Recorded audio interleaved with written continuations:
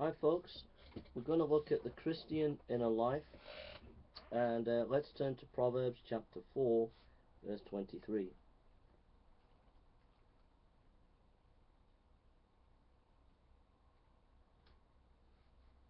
Proverbs chapter 4 verse 23. Let's pray. Lord, we just pray for this little meditation as we go into this meditation. Father God, I just pray that these words would be a blessing in Jesus' name. Amen. Excuse me. Proverbs 4:23. Keep thy heart with all diligence, for out of it are the issues of life. Excuse me. So the first thing is, keep thy heart with all diligence, for out of it are the issues of life. We need to make sure that we watch what we're doing with our hearts, what we're feeding our hearts with. Be on guard. Are you letting anything in your life that might pull you away from Christ today? So we'll look at the inner Christian life, and we're looking at Acts 24:16. Acts 24:16.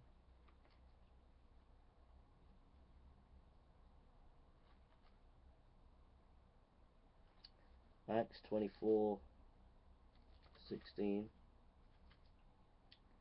We read these words.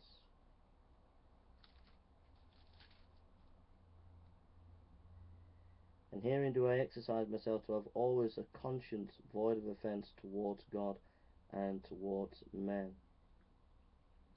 So Paul makes sure that he has a clean conscience.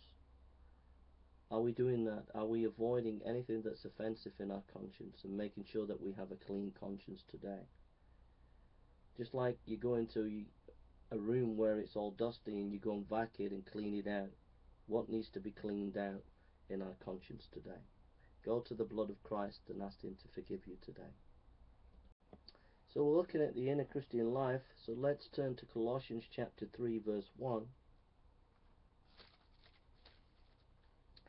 Colossians chapter 3 verse 1.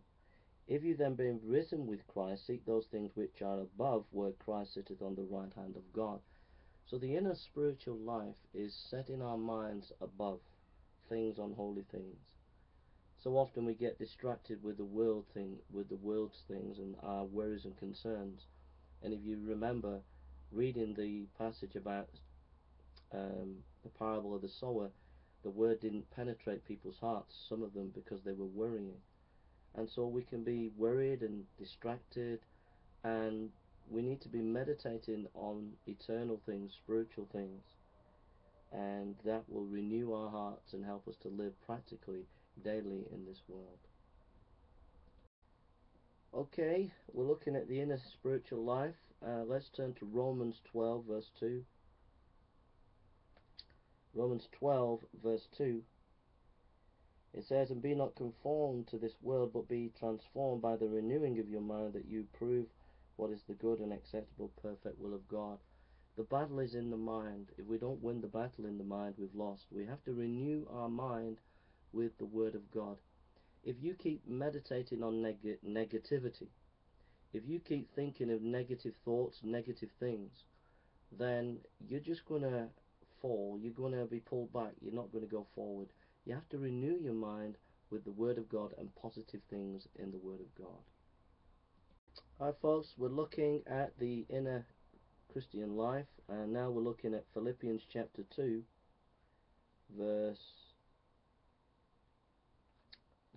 13. Philippians chapter 2 verse 13. It says, for it is God which worketh in you both to will and to do for His good pleasure. The next thing that we need to learn is be submissive, be obedient to God. Whatever God says to us, then we need to do it.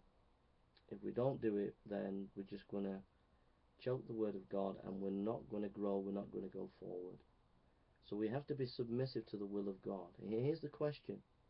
Are you like, these horses that have never had anybody ride on them, and a rider gets on and the horse kicks its legs up and throws the horse rider off?